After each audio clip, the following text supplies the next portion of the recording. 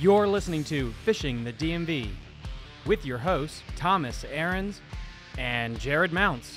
Fishing the DMV is brought to you by Jake's Bait and Tackle, located in Winchester, Virginia. If that doesn't get you jacked up, I don't know what will. Good morning, everybody. Welcome back to Fishing the DMV. I'm your host, Thomas Ahrens, and today we have a real special guest. We have the guy who just won the Battle of Five Lakes tournament for the Northern Virginia Kayak Association, stop number 4. Juan, thank you so much for coming on the show today. I really appreciate it. Absolutely. I'm happy to be here. I have watched, some of your episodes, and I'm doing great things for fishing in our area, and obviously for NVKBA as well. Before we get into the tournament, really kind of take us back about your history in fishing and with the club. All right. So probably like most people, I've been fishing my whole life since I was a kid. My dad was loved fishing, and myself and my two brothers would fish as much as possible with him. It was mainly, back then when we were kids, it was catfish because that was easier to catch for kids, I guess. And, so we did a lot of catfishing, panfish. I didn't really get into bass fishing until my teens, and really started bass fishing when I in my early 20s when I was in the Marine Corps. So I had a good friend of mine, James Grayson, that we would take trips down to Alabama where he was from, and we just had a blast catching bass. Started really dialing in on different, techniques, and I fell in love with it. So ever since then, I've been bass fishing. So, and also do some saltwater fishing as well, but mainly cool. Right now, it's like, yeah. Where did you saltwater fishing? Well, I was stationed in Camp Lejeune, so we were down there off, Onslow Beach and Morehead City. So I did a lot of shore fishing, intercoastal fishing, and pier that's fishing. Awesome. I loved it. Yeah, freshwater. I mean, saltwater is fantastic. That's one nice thing about a kayak is you can take basically the same kayak and go back and forth. And there's so many saltwater opportunities around us. I mean, let's just say outside the DMV, the Carolinas are banging for kayak fishing, redfish, right. Tarpon, trout. And then you go into Chesapeake Bay, and the same thing. We have a thriving, striped bass fishery. Then we also have the redfish and the speckled trout. So there's so many opportunities to kayak, not just freshwater. Right. My brother, I have a twin brother, and he was living in Virginia Beach for a few years. He's in the military as well, and yeah, down there in Virginia Beach is great kayak fishing down there. So it's amazing. Inshore with the reds and speckled trout, flounder. It's great. So what got you into kayak fishing specifically, and then like really into the kayak tournament scene? Well, for me, it was a few years ago. A bunch of a few friends from work, we went down to Tampa Bay. It's actually the weekend that Tampa Bay won the Super Bowl. Oh, cool. But we went down there for a fishing golf trip, and I'm not really much of a golfer. I mean, I did golf a couple of days, but I was mainly going down there for the fishing. And I needed to get on the water, and I rented a fishing kayak. And that's the first time I was actually on a. Actually, I take that back. I did fish the Shenandoah one time. I rented a kayak in the Shenandoah, but Tampa Bay was really the first time I was actually geared and set up to fish on the kayak, on a kayak that was meant for fishing. So, and I loved it. I think it was great because I was able to get out to places where I wanted to go, and we got on some good fish down there. And after that, I started looking into kayak fishing. And then from there, how did you get involved with NVKBA? Well, when I, back here in Virginia, I started looking around. I had already fished plenty of places around here, and I started looking at the places I was fishing. I'm like, wow, if I had a kayak, I could go even further. I can go here. I can hit these spots. I can spend more time on the water. Cover more water. And I have a buddy of mine that owns a kayak business, a recreational business. And so I talked to him, because I pulled up kayaks. I was looking at Old Town, and on the internet, when I put in Old Town kayaks, his company came up, so I went, I didn't know you sold kayaks for Old Town. It's like, no, it's just my rep, so but I went through him, so talking to him about the kayak. He had a bunch of different ones, and I bought the 106 MK Sportsman kayak by Old Town. For me, it was the perfect kayak. I did a lot of research on all different kinds, not only Old Town, but Bonafide. I looked at different brands, and for me, the Old Town 106 MK was perfect, and it is. It's a phenomenal kayak for fishing, and it's done me well. So And once I got that kayak, I started hitting all the places I fish around here, and it just, I mean, it's a game changer. It really puts you on, places you can't really go without a kayak or a boat of some sort. For the people that aren't completely embedded in the kayak scene, explain that kayak a little bit more. Is that just a pedal kayak? Is it a paddle? Does it come with did you put a Torpedo or electric motor on it? Mine it has a Minn Kota motor on it. It's part of the kayak, and I can take it out and it comes with a plate that you can put in for, like, we go on the river and you don't want to have a motor with you. Yeah, not be great. No, but I mean, actually, I did fish the Bronzeback Challenge, and I did have my motor on that one. Really? Because I can push it up and it locked in an up position. So if I was going through some rapids or something like that, I could keep it up and keep it from hitting rocks. And I actually did really well. I had planned not to use it, but then when I went through my pre-fishing, I was like, nah, actually, I can probably use my motor on this, And what it did for me was I can use that motor to hold me in positions where I was fishing for, certain holes and certain spots that I knew that would be holding the smallmouth, and it did. It did really good for me. So, but for my kayak, it has a motor. Obviously, I can still paddle with it. What I like about it that I can control my rudder with my feet, so I can throttle a little bit on my motor and control my boat with my feet as I'm fishing. So for me, that was a big seller for me, and it's done really well for me. So yeah, so I mean, I was looking at kayaks. I was looking at all of them. I was looking at pedal drive when I was in Tampa Bay. It was a pedal drive, and I did like it. I think if you could get in, and I think some people that really do a lot of competitions, they have the pedal option and the motor, so they can motor to other spots, and then they can pretty much pedal the rest of the time, as they're fine tuning or picking apart their locations. That's probably the best option, I think, because you get the best of both worlds. But for me, the boat I was looking at, it was perfect. So I just went with the Old Town 106. For your season going into the first competition, like how is your mindset? This is you finished your first year, you got to kind of like get the jitters out of the system, and now you're approaching it year 2. Well, for me, it's actually a great question because my first year, I had no idea, how the tournaments will go, for me and stuff like that. And you get kind of nervous because, I mean, you look at the number of anglers that are coming into the tournament and the level of experience.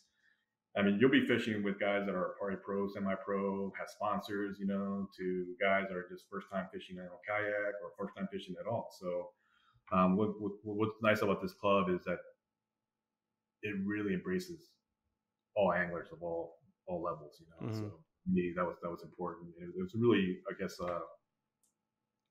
nice to see. It was a nice surprise to be able to go in, and because you'll see on the Facebook chat, they'll say, "Hey, I'm fishing here. You might want to fish," and yeah, I'll fish with you, or this is first time fishing, crankbaits. You have any recommendations on how to start, and people just chime in on comments and really guide you in the right direction. So that kind of helps, when you first start, because you don't know what to expect on your first tournament. You hope for the best. You'll catch a fish, and maybe catch 5. But for me, the first tournament I fished was the Potomac last year, and it was a comfort, body of water for me because I fished the Potomac a lot, and I had my spots. I had my, I understood the tides, so for me it wasn't a big deal. But the problem was with kayak tournaments, with the whole CPR, with measuring the fish and stuff like that, and I'm getting a couple fish disqualified just because of hand placement or some of the pictures. So, and it didn't really, upset me or anything like that. I mean, to me, it's obviously just a learning curve for me. I was, my first year. It's good to get through that, understand the process. So I just embraced it and learned from it. And the next tournament was better than the last one. So. But that kind of gets into, and that was last year, correct? So now we're going to pivot. Correct. Last year, yeah. Yeah, now we're pivoting into this year where you do, and I feel it's like, yeah, everyone wants to try to make a run at Rookie of the Year and stuff, which is great. But I think a lot of times your first 3 or 4 kayak tournaments, you just, or any tournament that matter, whatever sport it is, you can't really count the stats or how you perform because it's just getting into the rhythm, getting the confidence, and getting the yips out of your system. Like, right. whether you're a pro athlete or you're just starting out. Right, and the thing is, I mean, you can be a really good fisherman, and you really have a lot of confidence, you know, and even in places you fished for 10 years, go fishing on a kayak and have certain things you have to do with the kayak and registering the fish. It's different, you know, it changes the way you cast, you know, the way you use certain baits. I mean, on the kayak, it's different than standing on a bass boat. Oh my God. Yes. Yeah. So it makes it, you don't really realize that until you're on the kayak. You're like, or you go for your cast and you start wrapping on the four other, you know, rods behind you, you know, and the net, you know. I mean, it's just all, it's a learning curve, but it's a good, you know. For me, I love all aspects of fishing, so that whole learning process fascinates me. You know, to be on a kayak, a totally different element of fishing, and learn from it and get better at it. It motivates me. So I enjoy it. I will say that, you know, with the kayak tournaments, it's addicting. I mean, you get to a point where you're like, wow, I can do this, and I can, you know, next tournament goes a little bit better, and just, you know, just keep adding to it. So this year for me, and I've told my wife every time I go on these tournaments, I said, my goal is to catch a fish. Mm-hmm. If I catch that one that's 12 inches or bigger, catch 4 more, and then once you have your limit, you can just start building and getting up on the leaderboard. And that's been my philosophy ever since the first tournament. You know, catch a fish, get on them, get 4 more, and then start picking away at the leaderboard. So, and just to kind of add a note there, what's so cool about Northern Virginia Kayak and in other organizations like it, you don't have to go crazy far. And I know they'd be like, but you have Lake Anna on the schedule of the Potomac. Yeah, but you also have the river tournament, the Bronzeback Challenge. You have the Battle of Five Lakes, Part 1, Part 2. And it gives people the ability that live in Northern Virginia or Western Loud and things like that. You can fish lakes that are in your wheelhouse. You know, I don't have 10 to 30 years of experience at Lake Anna because I don't live on it. But Sleeters and a couple lakes around there, okay, I have a chance now, or the Shenandoah. And I think that's just so interesting that it helps level the playing field out, that maybe you don't live on the tidal Potomac or Lake Anna. This schedule is built to where it kind of levels the playing field, where you'll have one tournament that you should shine in, and then you got to just kind of be that well-rounded angler. And my last point is the BFLs, you're spending $350, I think, just to get in the Derby. And you got to pay for gas for your boat and your truck and your hotel. NVKBA, you went over $1,000 and you're not breaking 100 on your entry fee, and you don't have to spend anything on gas for your kayak, so to speak. You know, so it's a great concept and organization. Yeah, I like the way they set up the trail, because, like you said, you know, there's a place for you along the trail. For me, also, I like that. Like, for example, the first one was Lake Anna. I've never fished Lake Anna, maybe once before on the buddy's pontoon boat. And then when you're in the kayak, that lake just makes you feel really, really small. You know, I remember going out there and I pre-fished, and I'm like, okay, well, what I had planned in my mind to fish is not going to be possible. You know, so I have to narrow it down to a, you know, smaller, you know, goal or smaller place to fish.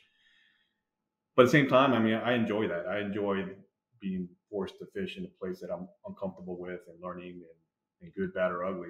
You know, you get something out of it at the end. You know, and Lake Anna, I mean, I think I came in 12th out of 85. That was my first tournament this year, and I was like, wow, I wasn't expecting that. But when I went, you know, and found my section, I was able to hone in on the fish that were there, and ended up being, for me, you know, a win. So I really do enjoy the way they set up the trail with, you know, different. Yeah, you have your places where, oh, I can definitely fish that, and I should, you know, do fairly well, to I'll attempt that, and hopefully I can figure it out and get something out of it. So yeah, that's just pretty rewarding on how many different ways you can fish it. So you got Lake Anna, which was interesting because last year was the Potomac first. So you got Lake Anna, you get a top 15, you got a 12th place finish. Great way to start the year. Good confidence. But we're going into the Potomac, and there will be about 600 kayak tournaments the same day, about 3 or 4 boat derbies going out the same time. Right. I don't know. Something about fishing a kayak tournament on the Potomac scares me a little bit, just because of just the boat traffic, and that's big water. That's big water. Right. How did that tournament go for you? I guess chapter 2, because you were on it last year, and this is your second time being able to see it in a tournament format. Right. Well, actually, so you're talking about the Potomac, correct? Yeah. Yeah, I didn't fish the the Potomac this year because of work. I wasn't able to make that, but I did fish last year's Potomac, which was the same thing at KBF with it and everything. So, and the places I fished on the Potomac, I'm pretty confident. No matter where the tide's at, high tide, low tide, slack. To me, I do fairly well on the Potomac. I'm not saying I'm going to win the tournament, but I should be able to find fish, at least 5 of them. So last year I did find fish, but like I said, I got a couple disqualified because of the CPR, and it's just a learning curve for me.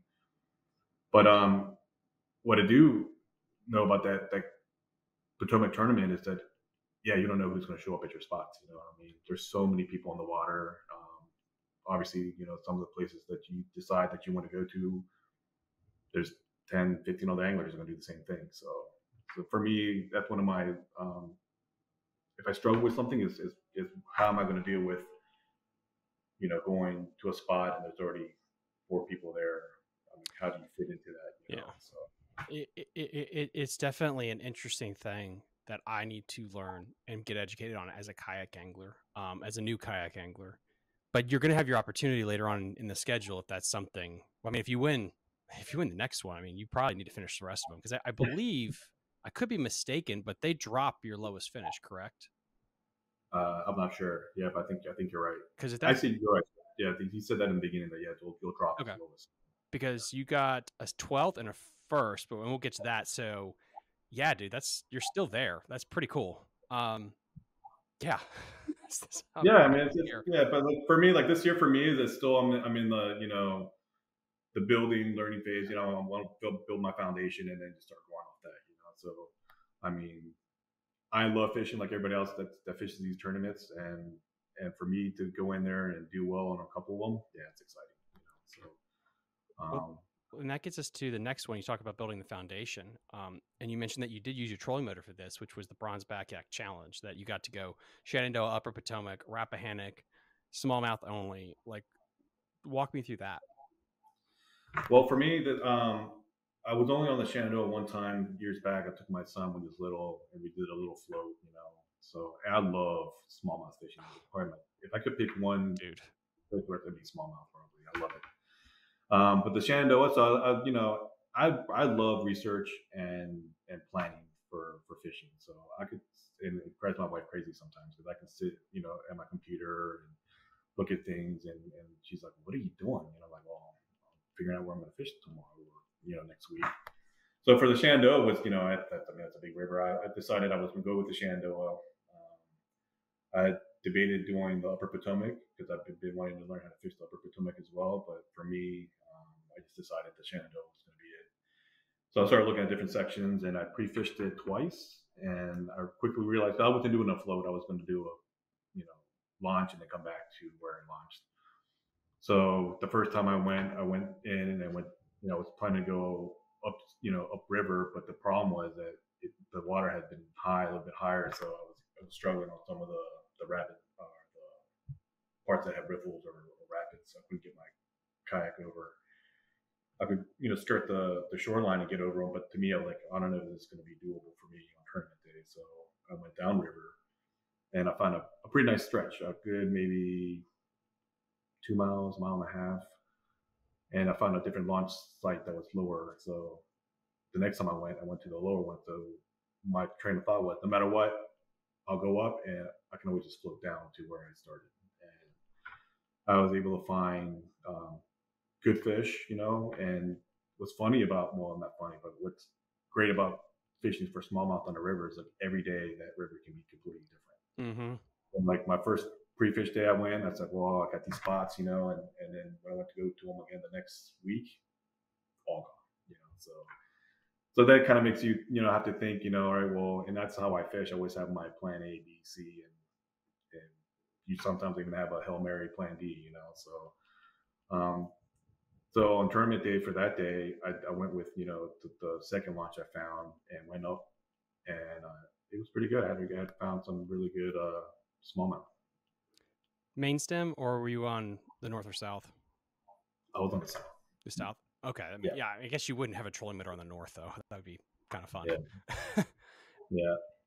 How busy was it? Because there was a couple of people in the top 15, I think, that did the forks, which again, guys, if this is your first time listening to the episode, the Shenandoah 10 years ago went through a massive fish kill and no one would pick the Shenandoah. It'd probably be Upper Potomac Rappahannock. And it's weird that this year it's like a lot of people in the top picked the Shenandoah, which is impressive. Yeah, I was surprised because I mean, when I pre-fished the Shenandoah, it was during the weekday, so it was pretty empty. I mean, there was nobody really there. There was a John boat that came down, and I think one other kayaker. So on tournament day, I thought, well, I'll probably have this whole section to myself. But I showed up, and there's already 4 people there, and 3 of them were from the tournament, which was kind of cool. I love meeting anglers that are fishing the tournament because you get to meet some of the guys um, and and I don't mind at all. And plus, it's the river. I mean, I don't think it's plenty of room for everybody.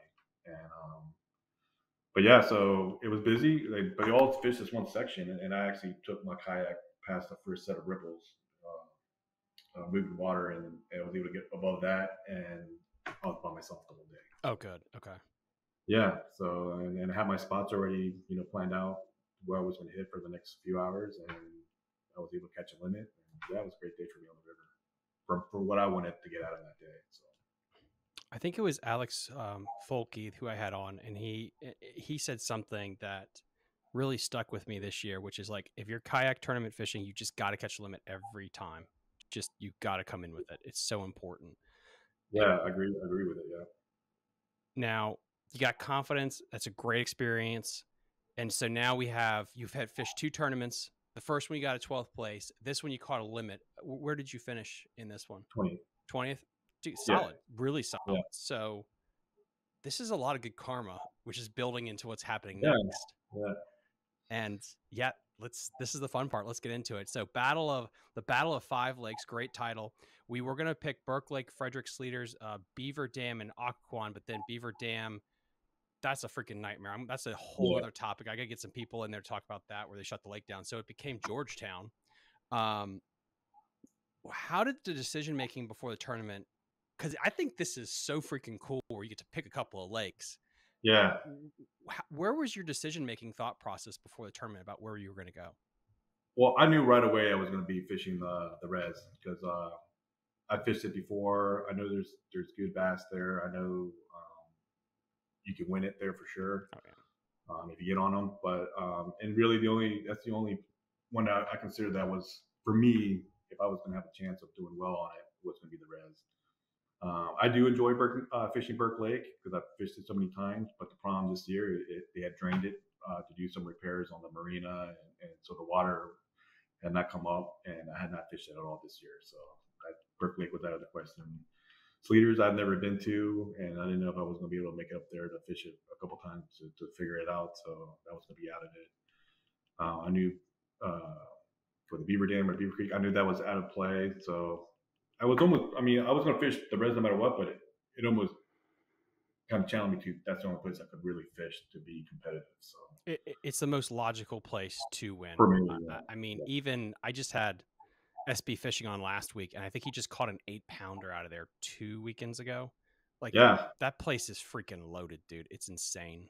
It is, and the only thing that I was worried about was the John boat tournament that they have there every weekend. So I quickly looked it up, and I realized that they do their tournaments on Sunday. Mm-hmm.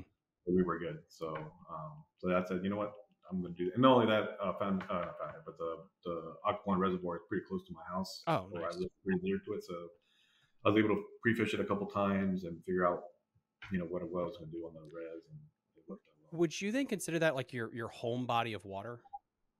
One of them, yeah, for sure. That and the Potomac River, for sure, or normally where I fish. And I probably should have asked this earlier, but do you have electronics on your boat? Because I know at the res, like live scope and stuff like that, play pretty heavily. It's funny you said that because I do have electronic, but it's very basic. I have like a Garmin Striker or something like that. It's a very small. It only gives me depth,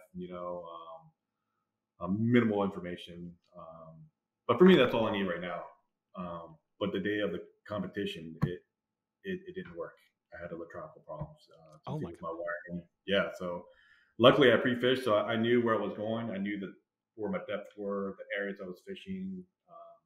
my plan A for that day was going to be finesse fishing. I was going to throw plastics, pick apart, lay downs, rock walls, all that. I was just going to focus on that. So for me, it wasn't a big deal. But yeah, I do need to get better electronics. I want to now. So, but now you can. yeah. Definitely got some to put in the fund. So to make sure I understand that for everyone listening at home, going into it, before the electronic funky thing, you were still planning on fishing shallow basically and not doing brush piles and things. Okay. Yeah, I fished the res twice for pre-fishing, and I had picked a long. Well, my area that I wanted to fish was going to be far from my launch, so my plan was to fish up to the point where I was going to go attack that for a couple hours and then come back, fish up and down. Well, the first day I went up, I started fishing my way up to the spot that I was going to check out, and it didn't. It was too far. I mean, for me, it didn't. I mean, I was catching fish along the way, but I couldn't get all the way. I couldn't finish my route that day. We only had a couple hours to fish. So my second day, I went to pre-fish. I decided to do the opposite, go all the way to where I was going to end up, and then fish back. And once I got to the point, my furthest point of my route, I realized, well, you know what? I can take this whole section and create my own little lake, and I don't have to worry about the res. I'm not fishing the whole reservoir. I'm just fishing this little lake. And with 8 hours, I can pick it apart. And that was my plan for Smart tournament. Yeah, this is my little lake, and hopefully I'm by myself and I just pick it apart. And yeah, that was the plan. Wow. And there's some fancy military quote that make me sound intelligent if I remembered it. Something like best laid plans only work till they meet the enemy. So it's day one, you get there. So for me at Sleeter's, there was about 600 boats in front of me at the park as we waited to get in there. They were selling hot dogs and stuff while we waited. Was it packed, or was it about what you thought it would be when you got there to the res in the morning? Well, for me, it was not what I was expecting at all. It was actually my day started terrible. I showed up I launched at called Lake Ridge boat ramp. It's over there in Woodbridge, so it puts you on the opposite side of Bull Run on the reservoir. So, or kind of like closer to the other side. And I thought that more of the anglers were going to fish Bull Run, Fountainhead area, at least what I was thinking from what I was hearing and stuff. So I knew that I was going to be on the opposite side, so that might be working for my advantage. But when I showed up to my ramp, it was the gate, and I'm sure some of the guys that watch this are gonna laugh about it. I show up and there's already 10 boats waiting to get in, and the gate to the ramp is closed. It's locked. So I'm like, I was not expecting that at all. And by the time they showed up to open the gate, there's already like 15, maybe 18 of us waiting to get in. So our launch is already, blown, and I'm not going to be on my spots on lines in. I'm going to be there late. So my whole beginning of my plan was already derailed. So I had that epiphany too while I'm waiting in line. It's like, why the hell do I plan shit out when 90% of the time you have to start the day with a 2-minute warning drill? It's so rare that it's like, I'm going to do this, this, and this perfectly, and by this point I have my limit, and then I go to a kicker. It doesn't always work that way. Right. Yeah. So so now I'm envisioning 15 of us going all the way up to the same place that we all want to fish, and I talked to a couple guys while we were waiting at the gate. One was Greg Oaks. First time I'm meeting him, really great guy. He was, kind of like, saying his views on things, and it was just great conversation. And the way he was talking, I think I had a pretty good idea that I was probably going to see him again on the water. And I did. At the very end, I met up with him, and we kind of, motored back after the tournament was over. But to my surprise, when I got to my spot, and that's the thing, I was going to go straight to my spot, but now I'm late. People are already fishing. So I was like, you know what?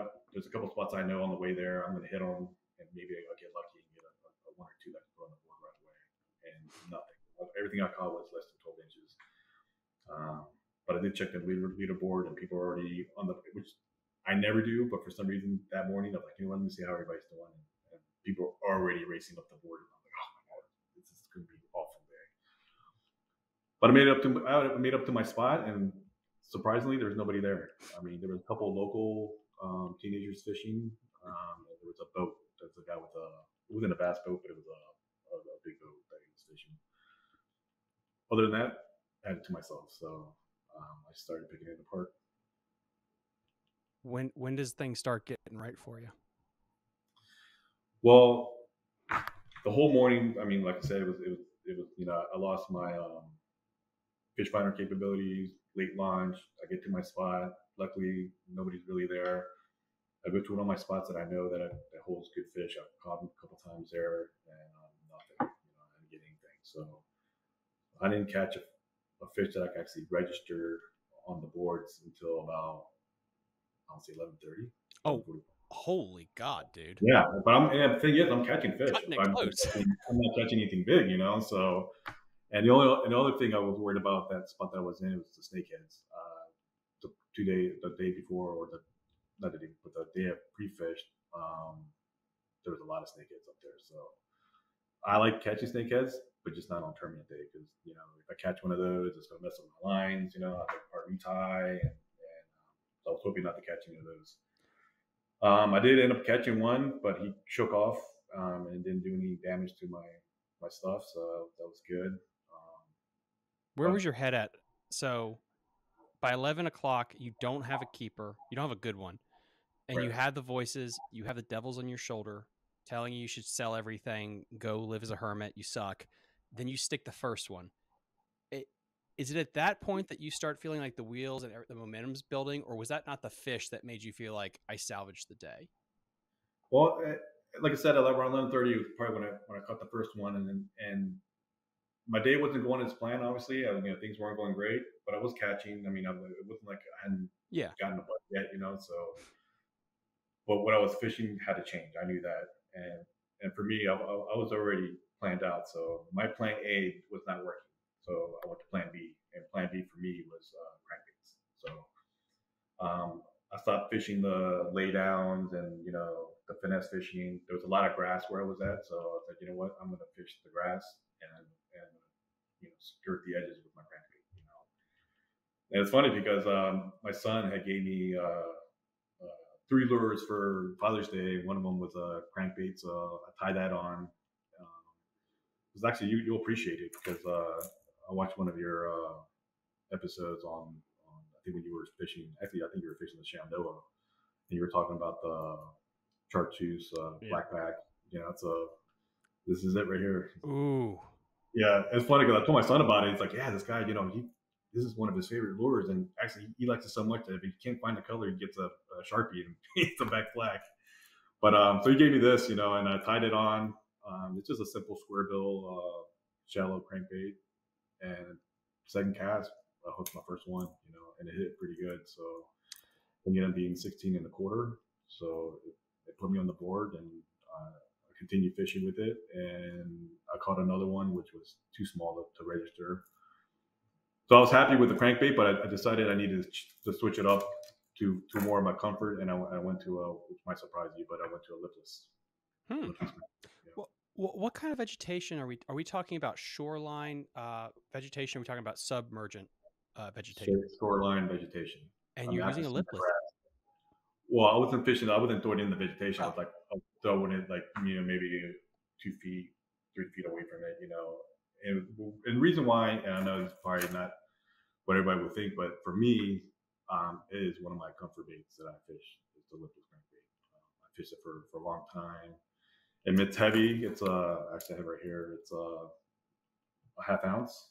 Ooh, red. The red eye striking lipless. Is that a 2-tap, a silent, or the regular? 2-tap. 2-tap. And for me, I mean, just the vibration and the.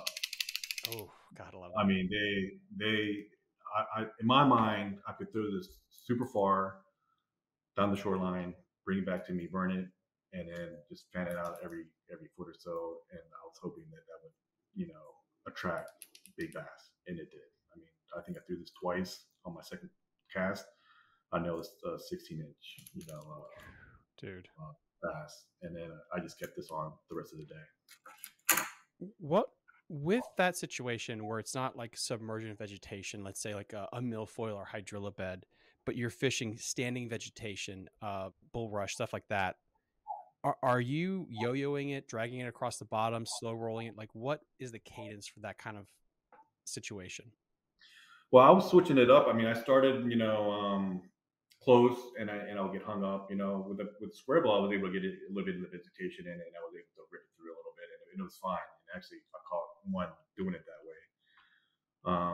But with the treble hooks and stuff like that, it's bound to get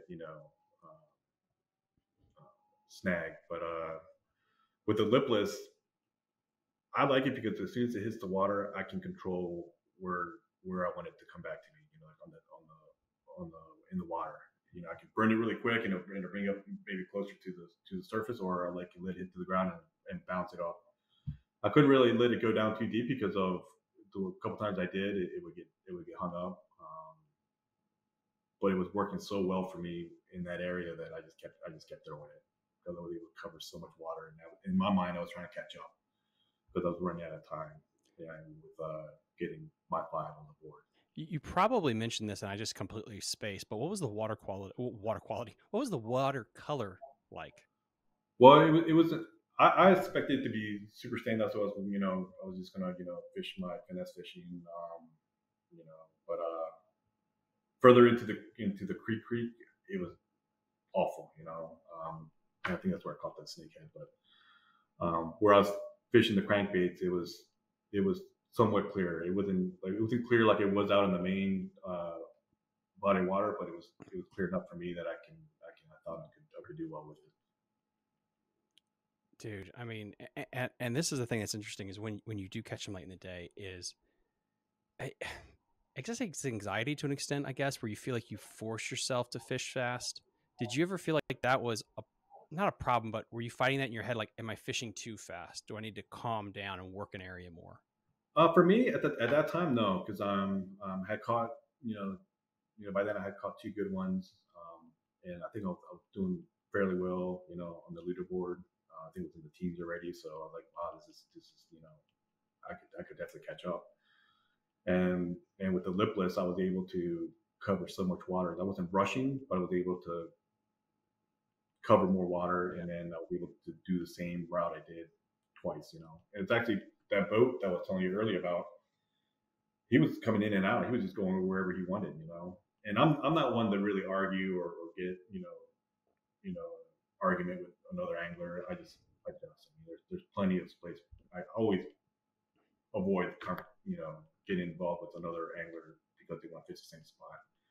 He obviously was in a big boat and he wanted to go there, and he was going to go there no matter what. I'm just in a kayak. So, and the way he was fishing, I could see that he was just not taking his time. He was just throwing lines in and moving here, moving there. I just let him do his thing, and then once he left, I went in and caught 2 fish where he was fishing. So I wasn't too worried about, I wasn't rushing where I was going to run out of time. I just knew I had to cover more water, or else I probably would be in that situation. Mm-hmm. So you did have, I think, just the death nail. This was, really running up the score here. When did this 18-incher actually cross the tunnel of your boat? It was actually right before the last hour. So obviously, you always look back at your day and what you could have done better, or if you would have changed anything. And when I was finishing up my area, that was my little lake that I called it. Greg actually showed up that time, and he told me there was a place that was far away at the gate that he was going to end up at. And in my mind, I'm like, he's coming to my place. I know that because I thought that he would, and he showed up. And he was. I think he had to catch 2 more. He said, or no, 1 more. He's trying to catch his last one for his 5, and he was going to hang out in there, but he didn't like the water, quality there. So he said, you know what, I'm going to go out and get in more clear water. So I'm like, all right, well, I'm going to fish up here, and I'm going to probably head out too because we're pretty far from the launch. So I might have should have go ahead and recycle one more time through my spots just because the bass were hitting pretty good with the crankbaits. But I decided to go to my Hail Mary spot because I hadn't seen it yet. I've been thinking about it for the past 2 weeks. This spot, I'm pretty sure nobody's going to be fishing. And I said, you know what? I'm going to go out there and just check it out. And yeah, I caught my first fish I pulled out of there was 17 inches. And the next cast was 18 and a quarter. Dude. And that was good for me. At that point, where was your mindset? Well, I was already happy, because I was able to salvage the day. I felt pretty good. Like I said, my goal is to catch a fish, then catch 4, catch a limit, and do my best to get in the top 10. That's where I'm at. I mean, do I want to be top 5? Do I want to win? Absolutely. I'm not going to stop until it ends. But for me, a win is top 10. That's a good accomplishment. Right now, where I'm at with tournaments. So. But once I got to that last spot, I was like, I can definitely be top 5 on this, or even take it. I just gotta get a 1 or 2 more, good sized bass, and then I should be in good shape. So, and that's what happened. And the spot I was at, the lip was able to get me to where I wanted to cast, and I was able to burn it the way I wanted to, and yeah, hooked 2 good ones. So.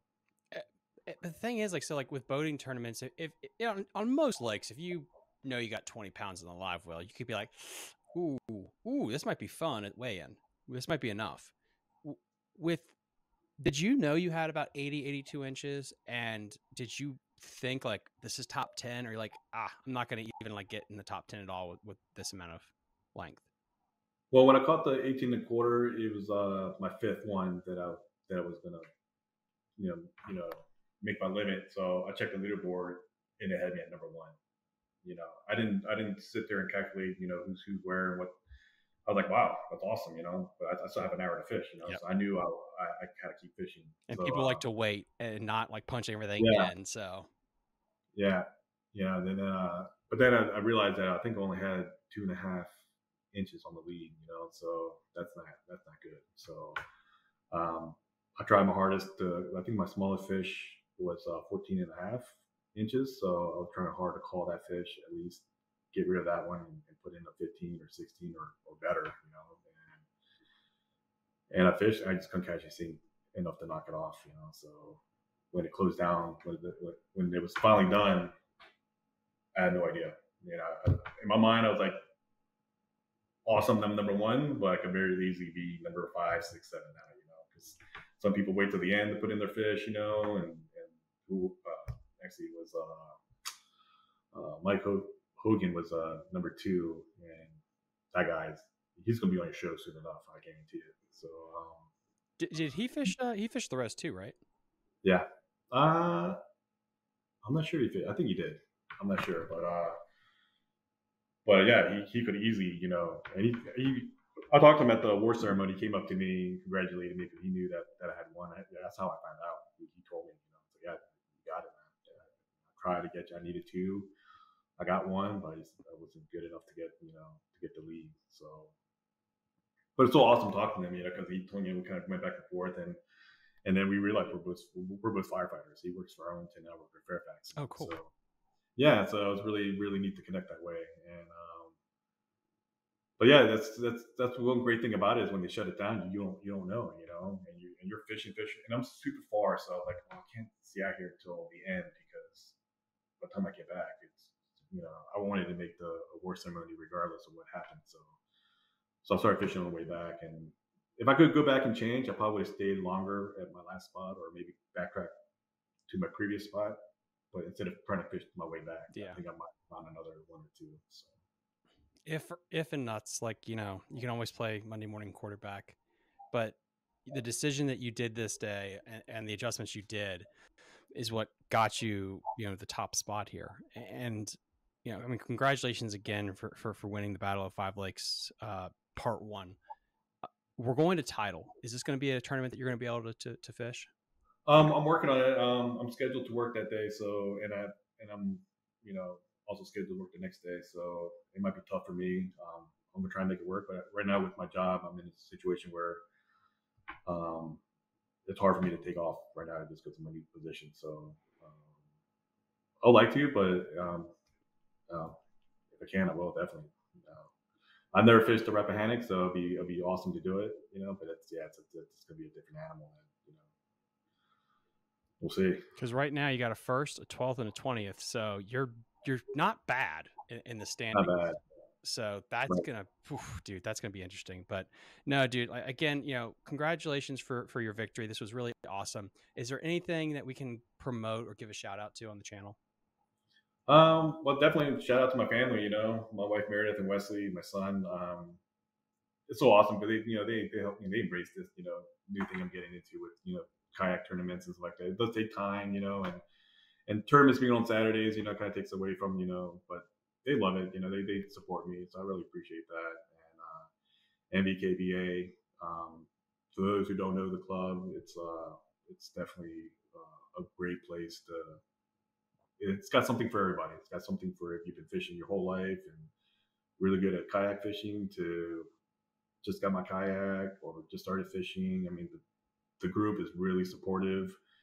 The trail series, you benefited from no matter what you're into. I mean, if you're there just to have fun to I want to win competitions. I mean, it's geared for everybody. So.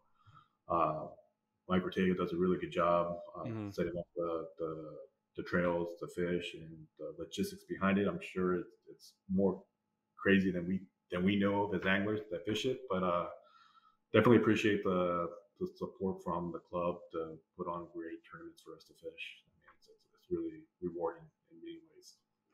Yeah, huge shout out to Mike. I mean, being a tournament director is not fun. It's probably the worst part about fishing because you don't actually get to fish. You just get to deal with complaining and bureaucracy. So again, thank you so much for putting on this great tournament trail. And again, guys, there you have it. Juan, champion, stop number 4, MVKBA, Battle of 5 Lakes. Congratulations, sir. And then, guys, if you could, please like and subscribe to the channel. It really helps us out in the algorithm to help us get more and more content out there. We are nationally ranked in Apple, Spotify, and iHeartRadio amongst outdoor fishing podcasts. We'll see you next time on Fishing the DMV. Bye. You're listening to Fishing the DMV with your hosts, Thomas Ahrens and Jared Mounts. Fishing the DMV is brought to you by Jake's Bait and Tackle, located in Winchester, Virginia. If that doesn't get you jacked up, I don't know what will.